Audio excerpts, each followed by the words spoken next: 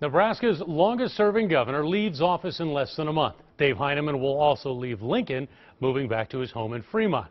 Tonight, candid comments from the governor and First Lady Sally Ganim. They sit down with KETV News Watch 7's Andrew Ozaki, talking about the future while reflecting on the past. I so swear. It was his dream job, taking over from Mike Johans, who left to become Secretary of Agriculture in January of 2005, winning election, then re-election in landslide fashion, steering the state over the past decade to historic job growth, the largest tax cuts, and a record cash reserve, even as the national economy went through one of its worst downturns since the Great Depression.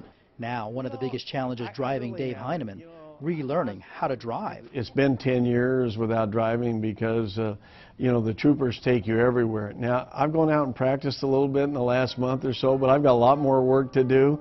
I think my family is nervous. They don't want to be out when I'm out. In an interview with KETV News Watch 7, the governor and First Lady Sally Ganim talked candidly about their legacy. You know, I'm proud of the fact that I can say economically and educationally we're stronger today than we were a decade ago. One of the few states that didn't cut money to education. That actually increased real money to education.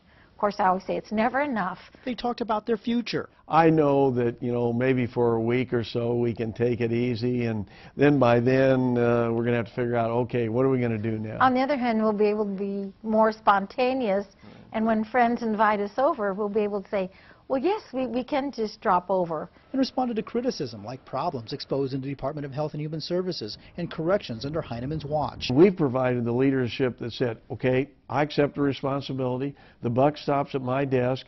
We've made most of the corrections. There's still going to be work to do for the new legislature. The worst days on the job, seeing two of his lieutenant governors forced to resign amid scandal. I wish you well. It really impacted the governor just emotionally, and I saw him just drained. They will miss the interaction with Nebraskans, showing off the mansion to visitors. This is a happy place. It's a warm place. It's very inviting. The First Lady, a former principal and teacher, will continue a final project to create a virtual tour of the mansion. She's already raised $400,000 for the project, so that teachers can just download them and use them in teaching Nebraska history. Heineman will likely leave office with one of the highest approval rates ever, but there is one family member who is still more popular. The biggest challenge is going to be for our dog Snickers. He's never known another house except for here. In Lincoln, Andrew Ozaki, KETV News Watch 7. You did good work, man. You did good work. Also worth noting, Governor Heineman signed 2,050 bills into law during his 10 years in office. You're going to hear much more from the governor a week from Sunday. We'll sit down with him for an hour-long edition of Chronicle, airing December 21st from noon to 1.